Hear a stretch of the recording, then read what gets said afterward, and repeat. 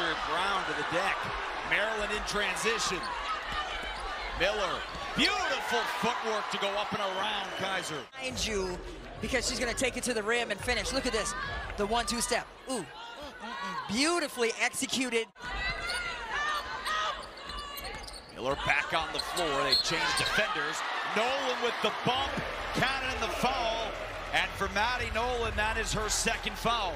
Miller has seen probably every defensive scheme that you can think about, but right here, she just gets the contact that she wants from Maddie Nolan. She chests her.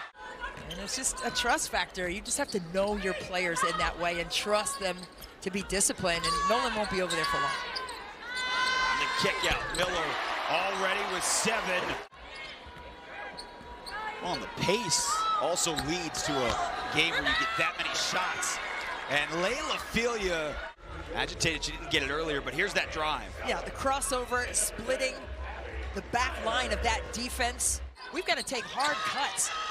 And an analogy for that is when you see people walking through the airport, it's fine, but when you see somebody run, it draws attention.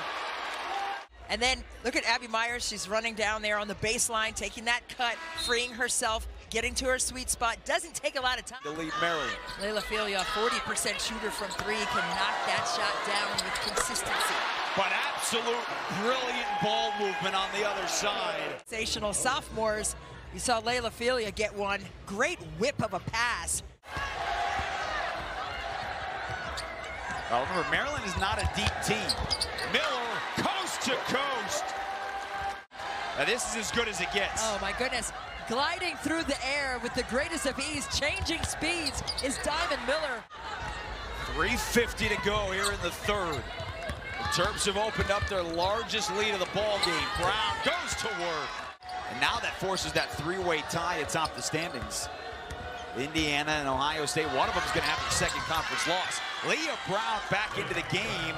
Michigan's getting the job done defensively. They just haven't been able to knock in shots. Yeah, another open look for Maddie Nolan. They're finding her in the corner. She takes another one. This time she hits. Very impressive. Kim Barnes-Arico said we tried to take things away from them, and we just couldn't that night.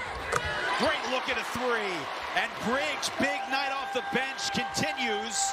Love to see the support continuing with those players continuing to come back. Well, they have locked down defensively tonight. Hobbs out of the timeout with a 3. They're not going to have enough time. Hobbs forces up a 3. It's off the mark. Horn sounds. And Maryland and Brenda Freeze knock off Michigan 72-64.